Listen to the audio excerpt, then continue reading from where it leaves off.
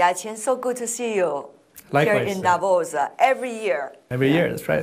And every year is so new, you know? That's right. This time during the annual meeting, we heard $500 billion US as President Trump promised for the development of AI within the United States.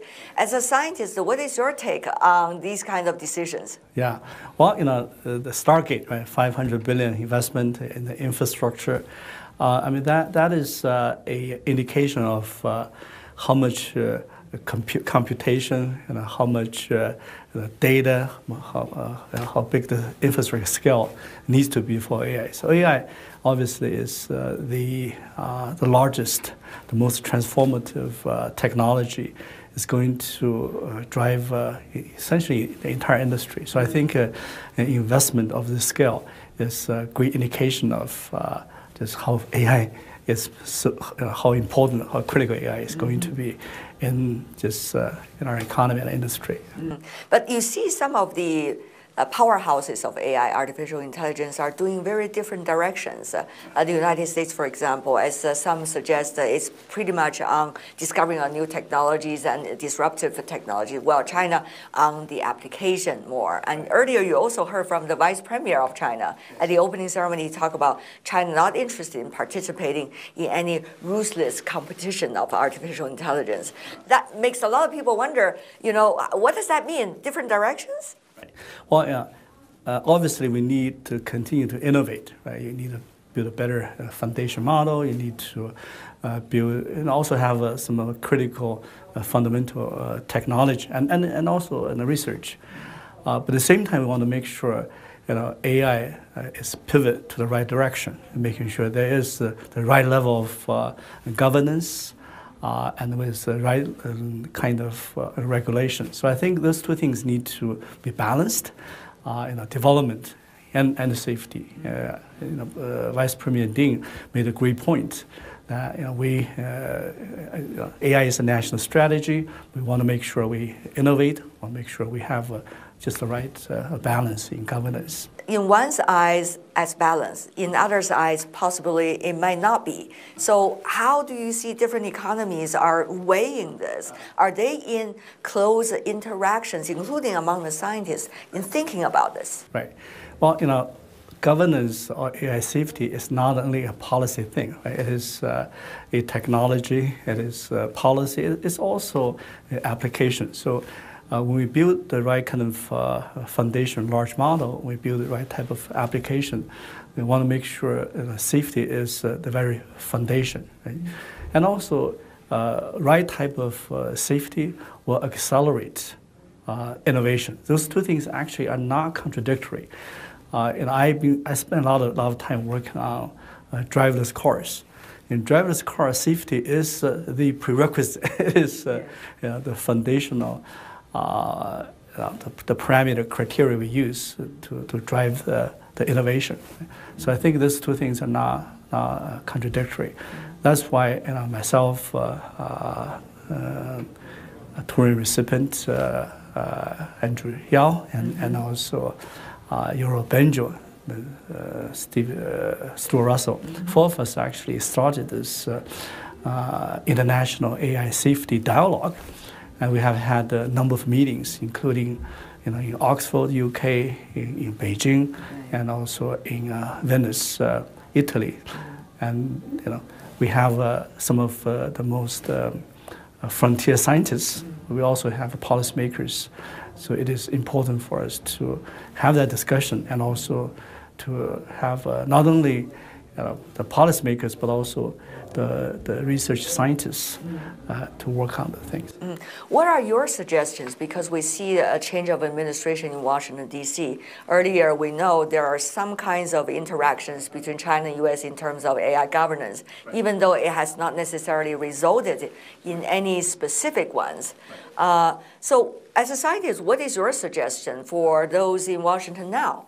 Well, first, I think governments, China and U.S. Need to continue that dialogue. That's the track one.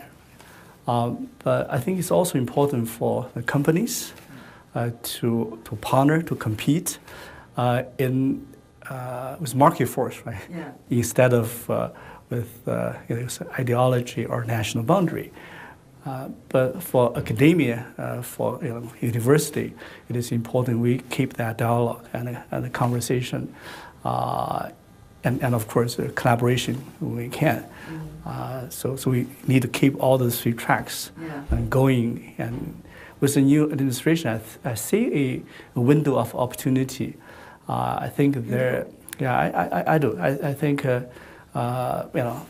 this is it's necessary for two big powers of AI to work together, right? It's the safety, the governance, some of the policies go beyond just the national boundary, and also the two countries can solve a lot of problems, a lot of common challenges.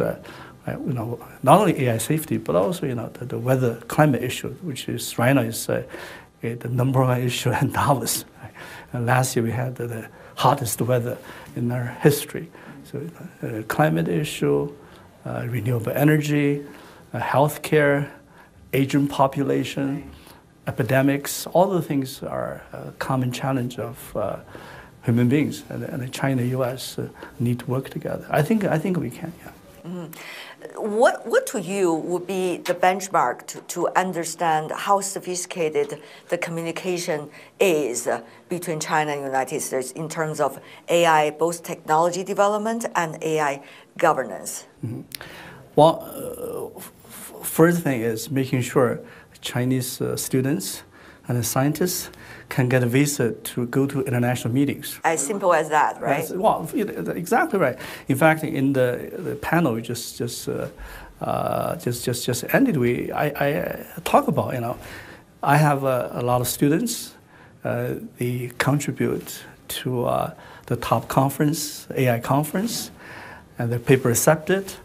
And they can get a visa to present those papers, with a paid AI, if a conference in the U.S. or in Canada. I think those are some of the simplest barriers we need to break. Obviously, companies need to work together. Yeah. Mm-hmm. Recently, there is quite a drama going on, as you may be aware, for example, about TikTok. Right. And some of the TikTok refugees going to red note, and the list goes on, and there's always moving news stories about how many days TikTok still has before a final decision. So what is, as a scientist, of course, this is like a TV drama in a way, but to you, what does that say to the nature of this whole discussion about AI and security and development? Right.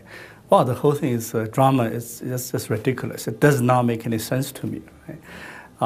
And why not? Well, first of all, TikTok is a hugely popular app that a lot of the American consumers love. Some of them, of course, they share their information, but lots of them actually use that as a